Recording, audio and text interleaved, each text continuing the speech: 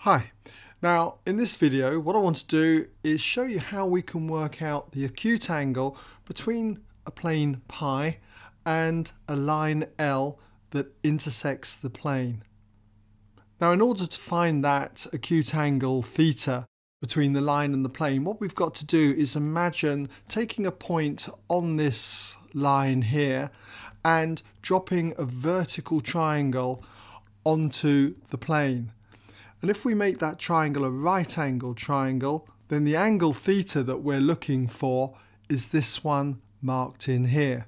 Now if I take a side view of what I've got here, it's going to look something like this, with our plane pi here, the line L intersecting the plane, and you can see our vertical triangle, this perpendicular triangle here, with the angle theta drawn in.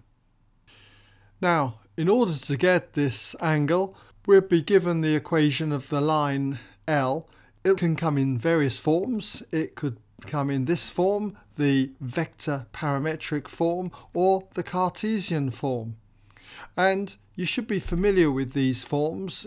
If not, do check out video tutorials on this, where you'll find links to these videos in the description below this video.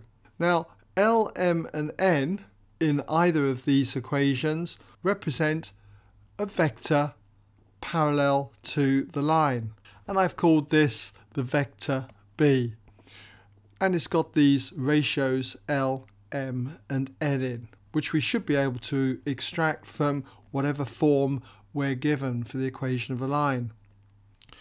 Now when it comes to the plane pi, the equation of the plane pi can be given in various forms. For instance, the scalar product or dot product form, or the Cartesian form. And you should be familiar with these forms. If not, again, check out the tutorials on this in the description. Now you'll notice in green I've written A, B and C because these represent the components of a vector, let's say n, which is normal to the plane. And what I'm going to be doing is working out the acute angle, let's say alpha, between the normal n and the vector b, which is the vector parallel to the line. And we can do that very easily by taking a rearranged version of the scalar product or dot product.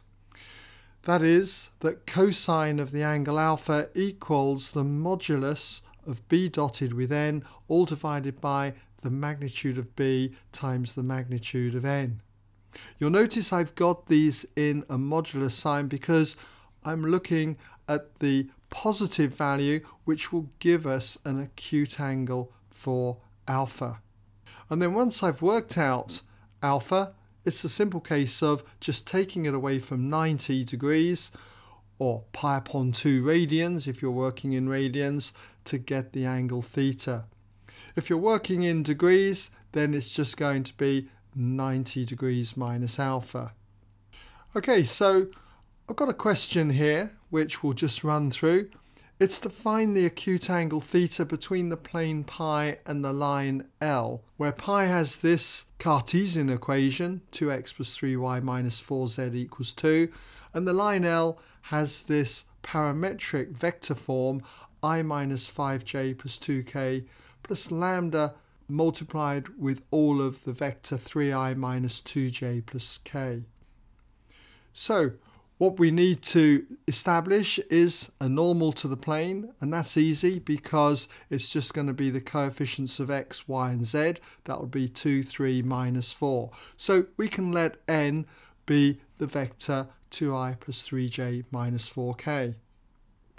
And for a vector b parallel to the line L, then it's going to be this vector in here, 3i minus 2j plus k. So I've got that in there. Now I've just got to use this formula here, and you can use it, by the way, as n dot b over the magnitude of n times the magnitude of b. It obviously doesn't matter which way round you do it, as this is commutative. So if I work out cosine alpha, then you can see I've done n dotted with b. 2 times the 3 plus 3 times the minus 2 plus negative 4 times the 1 here. And that's all over the magnitude of each of the two vectors, n and b. And if you use your calculator, you'll find that you get this value here.